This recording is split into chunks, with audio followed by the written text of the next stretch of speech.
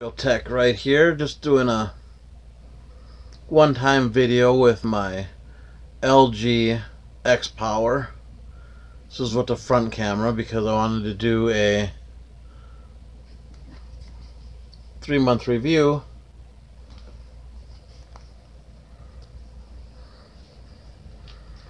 on my Zte Grand X Max 2.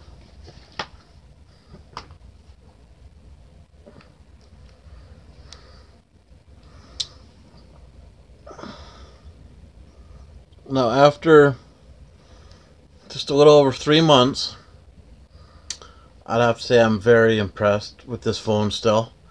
I average around, I'd say 5.5 hours of on-screen time, which is lower than it used to be.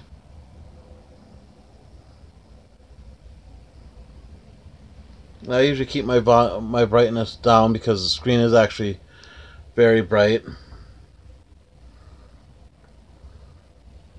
Oops. Forgot I have it all on the one screen, but everything works exceptionally well. I mean, for example, click on YouTube, opens very quickly. Say, for example, Words with Friends.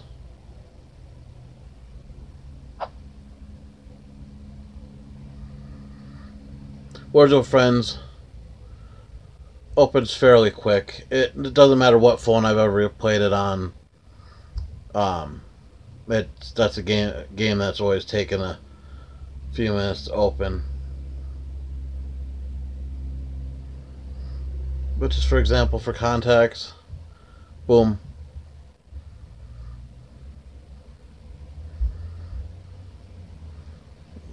You know, pretty much any app, like for example, hit Twitter.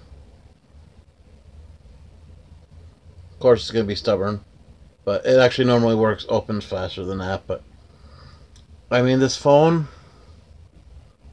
is still a beautiful phone. Works great. I play Clash of Clans, Pokemon Go, stuff like that. Words with Friends.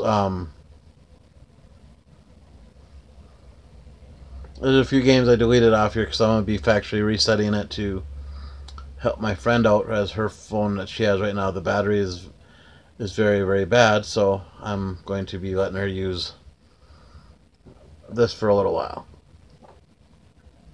But I mean, after 3 months, I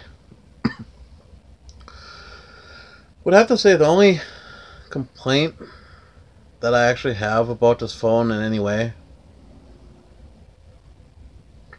is the battery life. When I first got it, I averaged 6.5 hours, and on lighter use I got up to 7.5 hours. But for the last, I'd say, month at least, I've been averaging 5.5 hours on screen time. So it's been staying pretty steady. I kind of figured I wasn't going to be able to stay at that like close to 7-hour mark. I knew that was unrealistic, but I figured it averages 5.5 hours on screen time, which actually does quite well for what I use it for. I cannot complain other than that. The call quality is great. Sorry about that. But the call quality is great. The speakers plenty loud. You plug in a headset and wow, the sound there is phenomenal.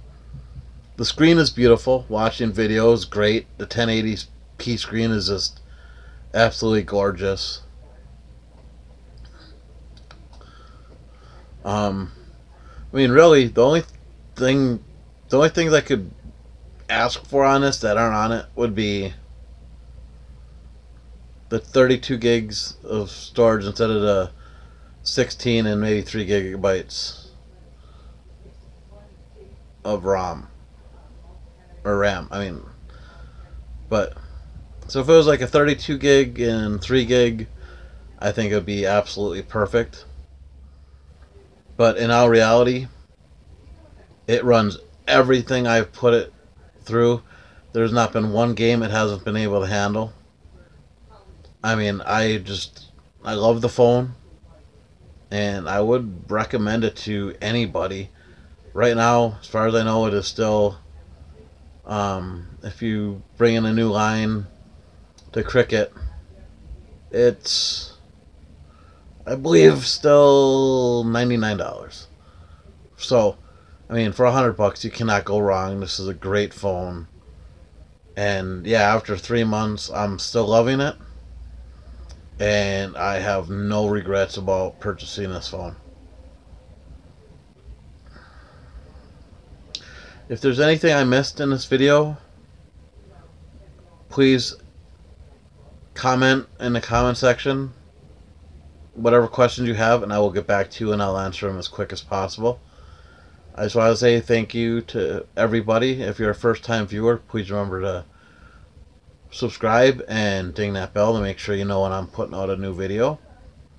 And for everybody else, just please remember to like, comment, share, subscribe to my videos. I mean, I'd really appreciate if you share my videos out there to get it out to a little bit bigger audience, help my channel grow a little bit more. But I appreciate everybody's support, and I look forward to seeing everybody in the next one.